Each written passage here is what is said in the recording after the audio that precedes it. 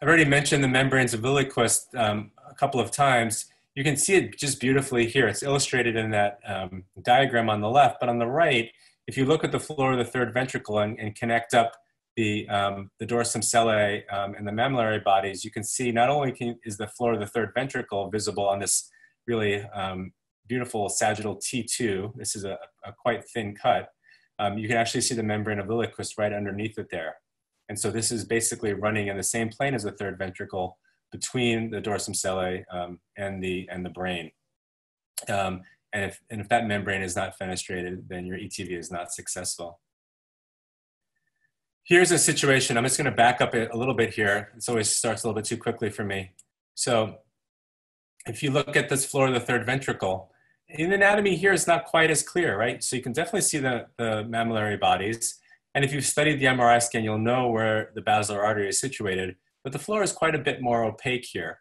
And so not quite the same level of comfort putting your blunt perforator through there. Luckily, you can see the dorsum sellae. And so the idea is stay up against the dorsum sellae, create the fenestration. Here, we're gonna open it a little bit more widely with the tips, and then you can see some of the thick membranes. I'm just gonna sort of scroll through this here so you can see the difference between the floor of the third ventricle and the membrane of Liliequest.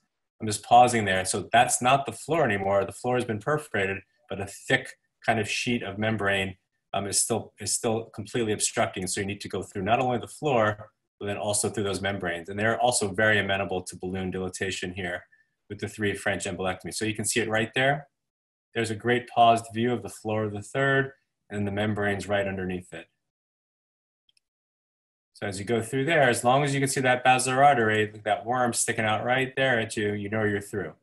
And so we might go ahead and fenestrate some more and create some more perforations so that that membrane is completely dissected.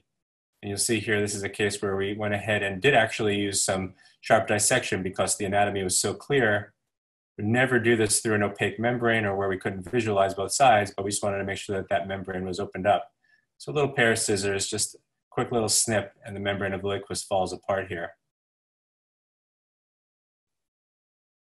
Having sharp scissors helps as well.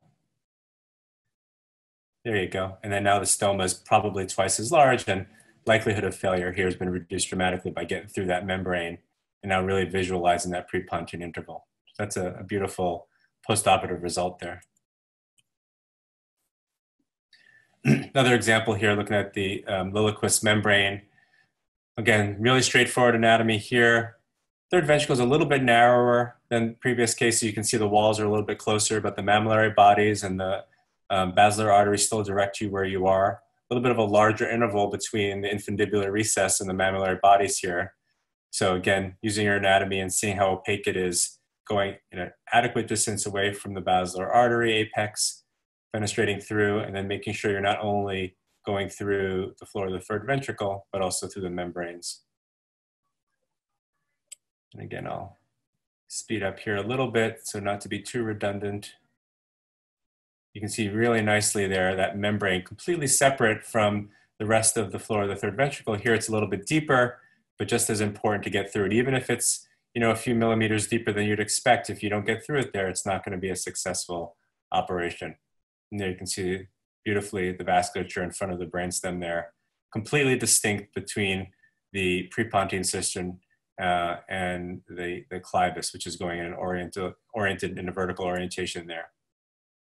So no vasculature between the brainstem and the skull base. That's always the important thing that I think medical students and residents get a little bit freaked out, is that there should be nothing oriented in that direction. And so that's what really makes the ETV possible, even in those situations where it seems as if the interval is quite small. Hey everyone, Ryan Rad here from Neurosurgerytraining.org. If you like that video, subscribe and donate to keep our content available for medical students across the world.